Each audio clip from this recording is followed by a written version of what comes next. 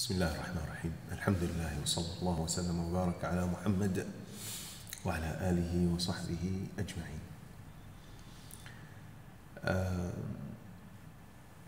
We've addressed the first 6 verses that spoke about events or matters that will take place before resurrection. The following verses are addressing things that will take place after resurrection.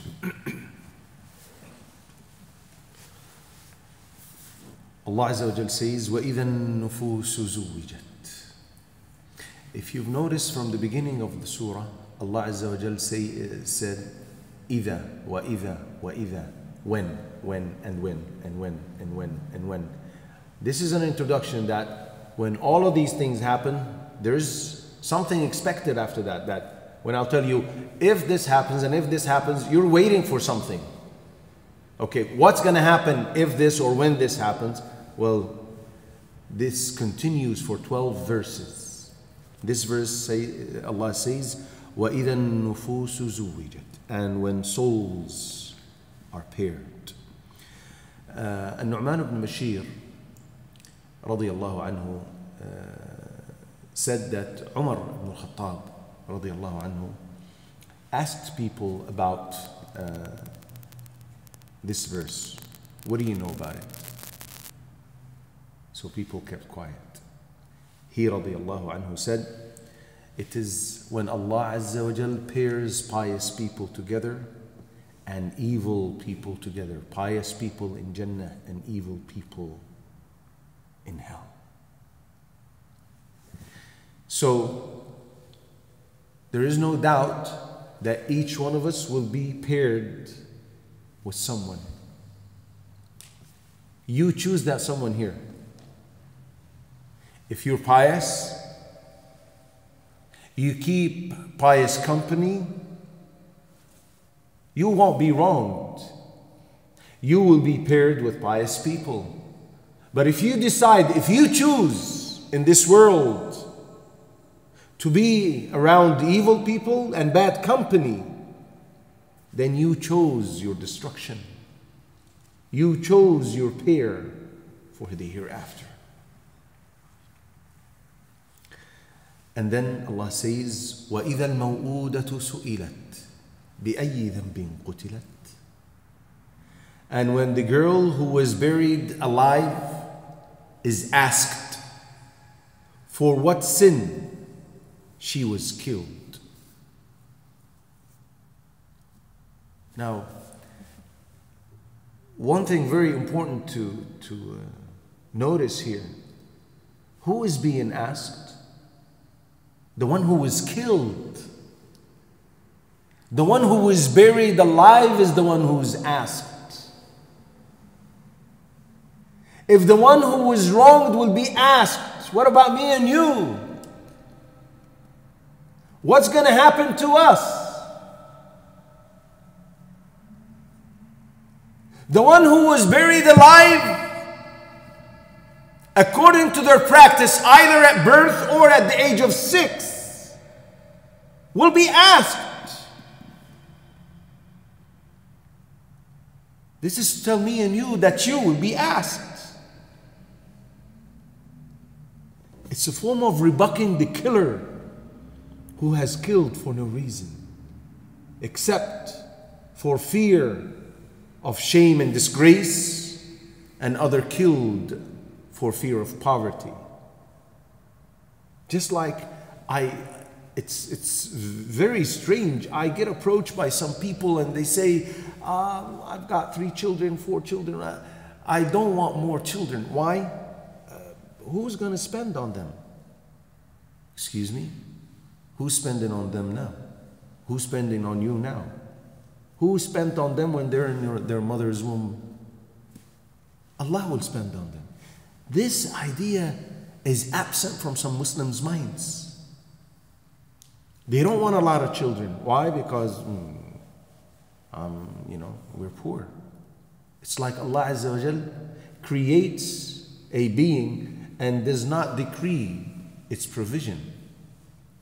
He just leaves it like this. Subhanallah.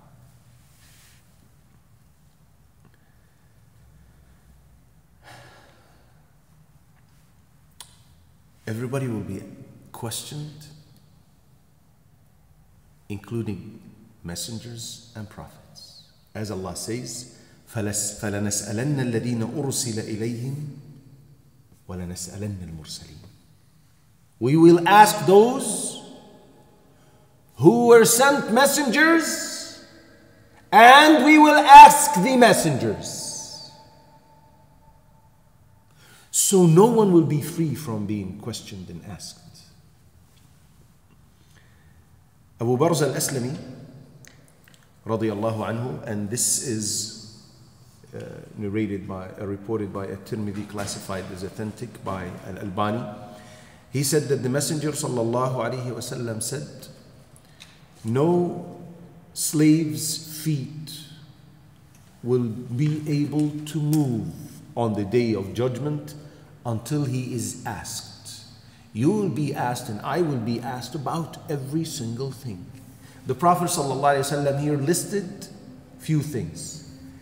His lifespan, how he spent it. His knowledge, what he did with it. Did he act upon it or not?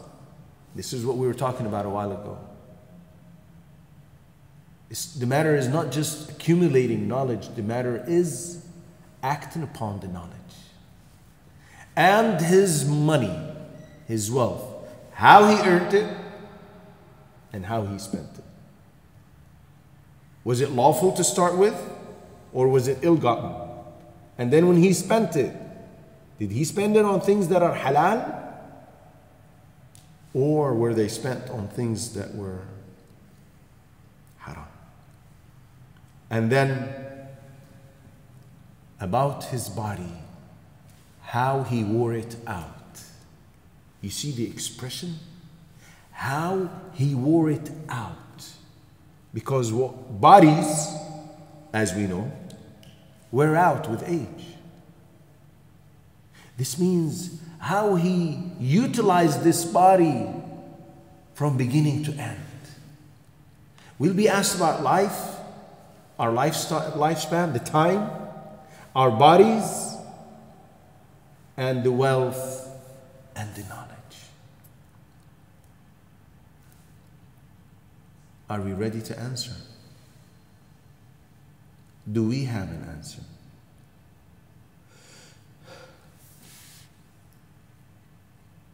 We better prepare an answer. However, we better make sure that the answer is correct.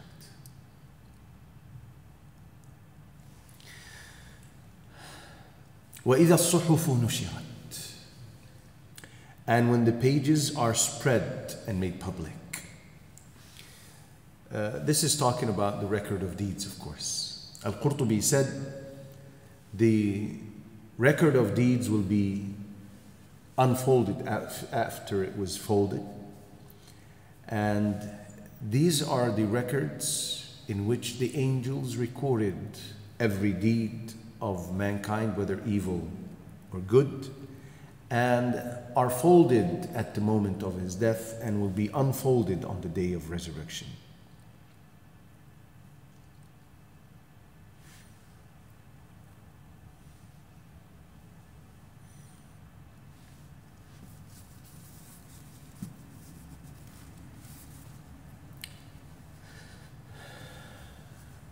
Each person will take his record of deeds and will see everything in it and will recognize everything in it, will remember everything in it. And then those who have wronged themselves, as Allah says, will say, ما لهذا الكتاب لا يغادر صغيرة ولا كبيرة إلا أحصاها. What is wrong with this book, with this record? It leaves nothing, small or large, minor or major, except that it has it recorded. وَوَجَدُوا مَا عَمِلُوا حَاضِرًا. And they will find what they have done present before their eyes. Qatada rahmatullahi alayhi said, O son of Adam, your record of deeds are being filled and will eventually be folded and then will be unfolded and displayed. So let each one of you see what he writes in that record. It's as if we are the ones who are actually writing. Then Allah Azza wa Jal says, وَإِذَا السَّمَاءُ كُشِطَتْ. And when the sky is stripped away. Al-Baghawi said it will be taken from its place. You see, if something has a lid, then you strip it off. You look up and you see nothing. That's what's going to happen. People would look up and see nothing. The sky will be stripped off. That great cover, great creation, which puzzled humans' minds with its greatness and the creation in it. Subhanallah. I really, if I was to tell you, look up at the ceiling of this masjid and suddenly you see that ceiling of the masjid being stripped off, and it's just a masjid, you would say, oh subhanallah, what's happening? How can this ceiling be stripped off like this, as if you're peeling a banana? Well, imagine then what's going to happen to our hearts when the heavens are being stripped off.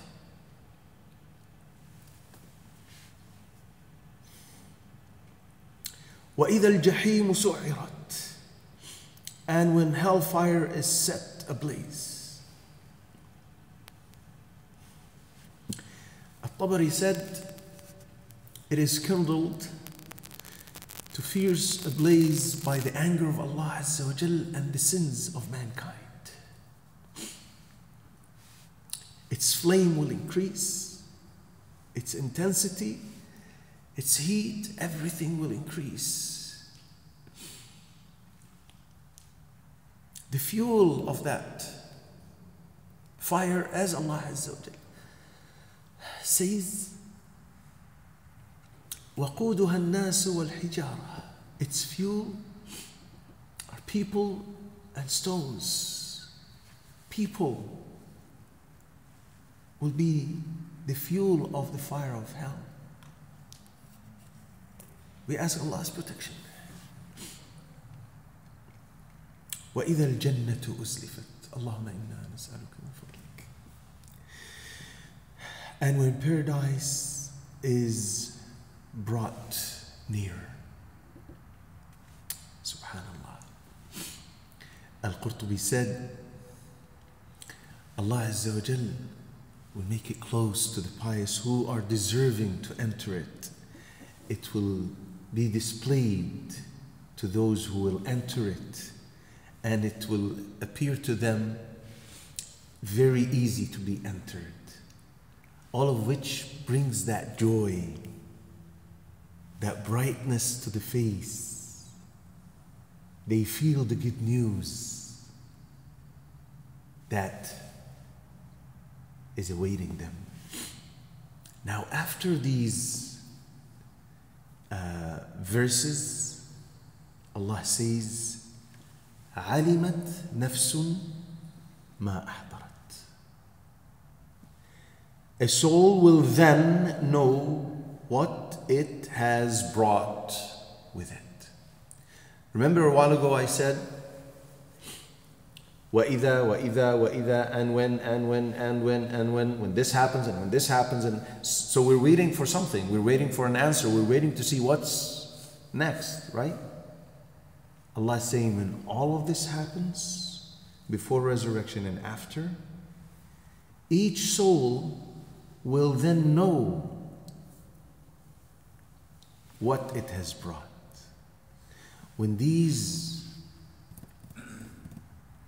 huge, serious, abnormal events take place in the universe, each soul will know the good and the bad they brought with them, or they sent forth from dunya they recorded in the records of deeds. And the problem is that no one can deny it. And the worst problem is that no one can change. Nothing can be changed. يا حسرة على ما فرطت. Regret. They regret their negligence in dunya. قال رب ارجعون. Oh Allah, bring me back. Why? لعلي أعمل صالحا. Perhaps I will do righteous deeds.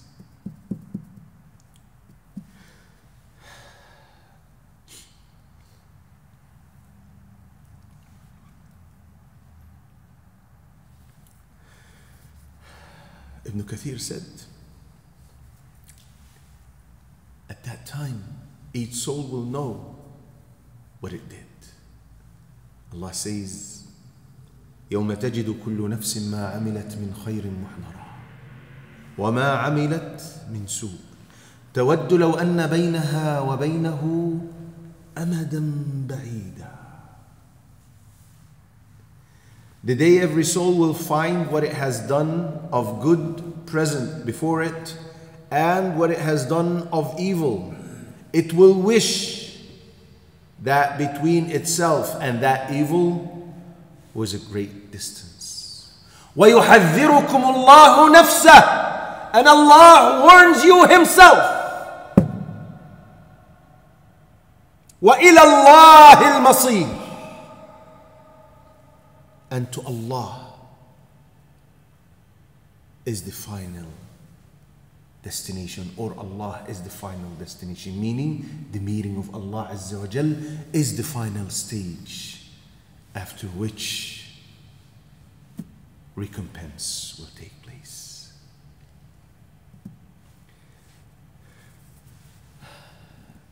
We need to take our akhirah seriously. We need to take this warning from Allah Azza wa Jal and other warnings in the Quran seriously. No matter how many times we repeat saying, brothers, we need to act upon what we hear and what we learn, it won't be enough, because Allah Azza wa Jal repeated and repeated and repeated the same matter, just that people would know that it is serious and they need to work for it, and that it is a reality that they will face one day. We ask Allah Azza wa Jal to protect us and to enable us and to make our meeting with Him a joyful one. Allahumma ameen wa akhiru da'wana and alhamdulillah.